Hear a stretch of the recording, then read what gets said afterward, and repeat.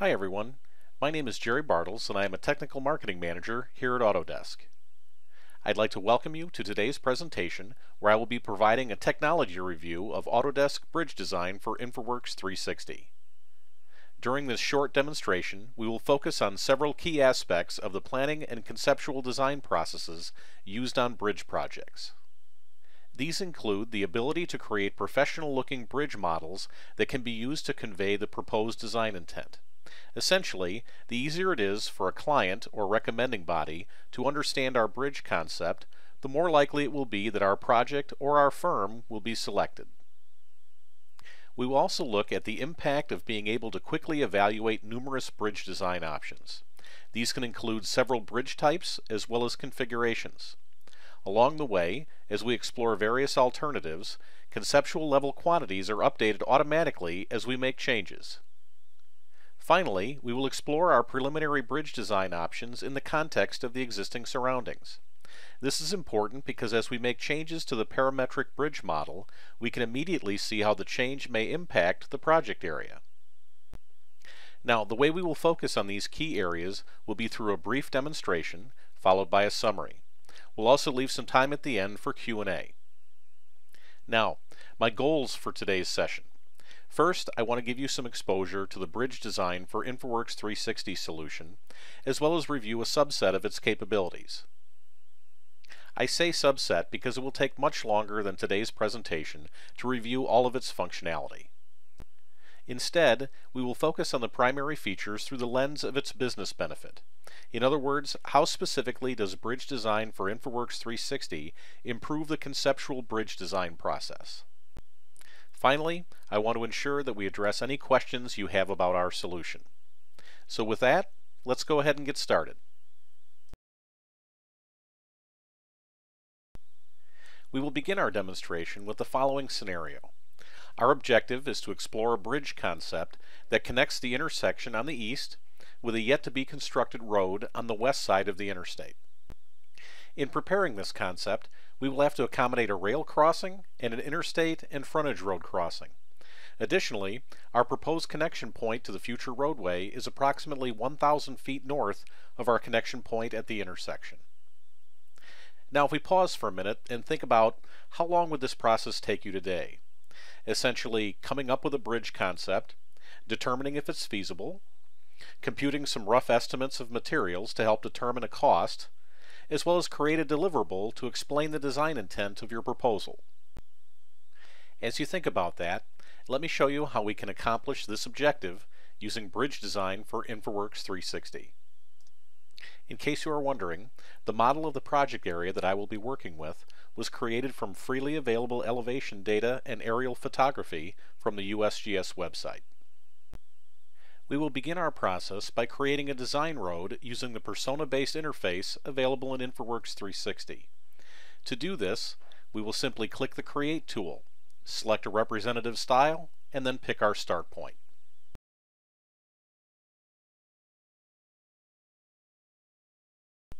I'm going to set my design speed to 20 miles an hour and then click Additional Points to define my roadway. Notice as I click my points, horizontal curve information is automatically being created consistent with my design speed. When finished, I have a completely modeled 3D roadway that follows the existing terrain. Now, because we're creating a bridge crossing, I will need to add some elevation to my new road. I will do this using the Profile tool. Once selected, I can immediately see that a PVI and vertical curve have already been created. Essentially, my vertical geometry as well as my horizontal geometry were created consistent with my design speed. Notice as I alter the elevation of my proposed roadway, I can see the effects of my changes in my model in real time. With my initial elevation set, we'll close the Profile tool and take a look at the area of our rail crossing. Creating a bridge to cross the tracks is easy. We simply click Add Bridge, and then click where it should start, and then where it should end. When finished, because of our default values, we have a completed precast girder bridge. If instead we would like to see our bridge modeled as a steel plate girder bridge, it can be changed with a single click on the asset card. It is important to note that the bridge model we created is both intelligent and parametric. It is intelligent in that the model is constructed using values an experienced bridge engineer would utilize. In other words, as the bridge gets longer, bridge piers will automatically be created as required. It is also parametric in that any adjustments to the bridge geometry will propagate through the rest of the bridge. For example, if changes are made to the pier locations, the thickness of the bridge deck will update accordingly. At the end of the day, this means we can quickly create realistic bridge structures with minimal input. As for our rail crossing, whether we used a precast or steel girder bridge, the length did not warrant any bridge piers, so we will explore that functionality on the next bridge. We do, however, have one parameter we need to verify, and that's the bridge clearance. Essentially, we want to ensure that we have 21 foot of clearance under the bridge. This can be easily determined by turning on the bridge clearance envelope. With a single click, the envelope is displayed. We can then define the required envelope we need by entering a value for the start and end station, as well as the height. In our case, we will set the minimum clearance for height at 21 feet. When finished, we can adjust our display to give us a better vantage point to see if we meet the necessary clearance. It appears as though we do not meet the minimum clearance, but that's easily fixed. We need only click on the bridge and choose Update Profile. When finished, a quick check shows us that our bridge model now complies with the minimum value.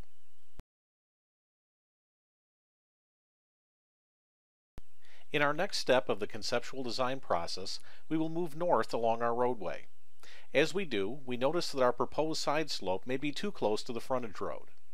Because our model is parametric, we can adjust some simple grips to resolve the issue. First, we will try increasing the size of the horizontal curve, and if that isn't enough, we can also try moving the PVI. As we move further north, we come to the site of our next bridge. This bridge must cross the frontage road as well as the interstate. Like the last bridge, we will click Add Bridge and then click where we would like it to start and then where we would like it to end.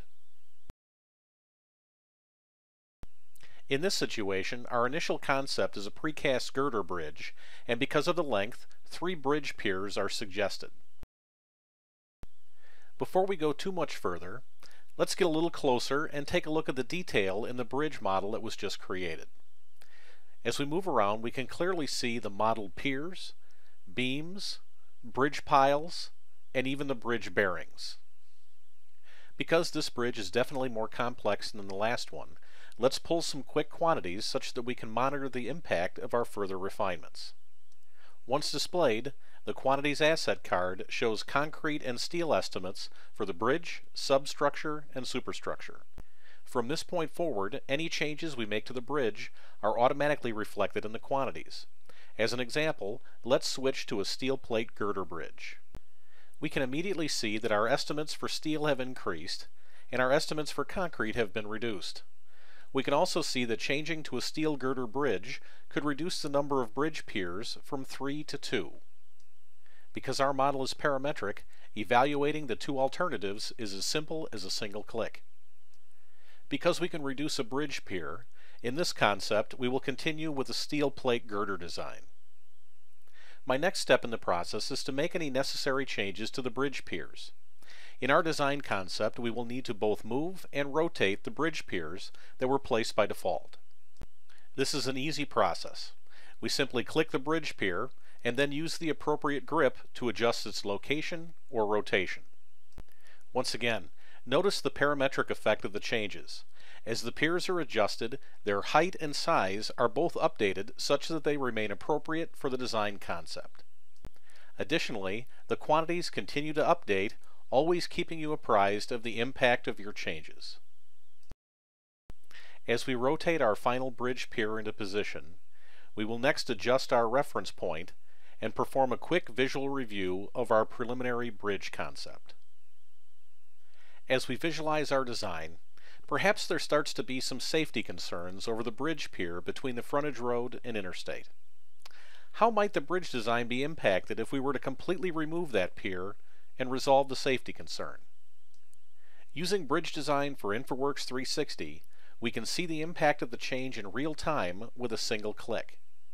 Additionally, we can easily experiment with even more changes right here in the office, in the conference room in front of the customer, or even responding to questions right there at the public meeting.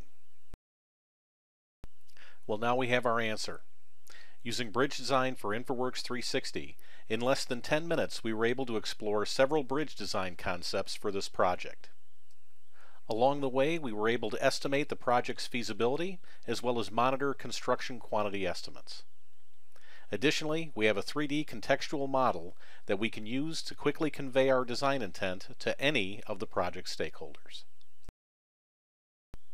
To summarize, what is Autodesk Bridge Design for InfraWorks 360? Essentially, it is a software solution that will enable you to model realistic bridge structures in the context of the proposed project area. Now, during our demonstration, we used it to create conceptual precast girder and steel plate girder style bridges. Once created, these bridges could be easily updated in the context of its proposed surroundings. And throughout the entire process, we were able to perform different types of real-time analysis, including calculating bridge clearance and conceptual quantities. As for the business benefit, Bridge Design for InfraWorks 360 is easy to use, very intuitive, and extremely powerful. Its numerous features will enable you to speed the conceptual bridge design process, as well as more quickly evaluate numerous design alternatives, such that you can present your client the best bridge design concept possible.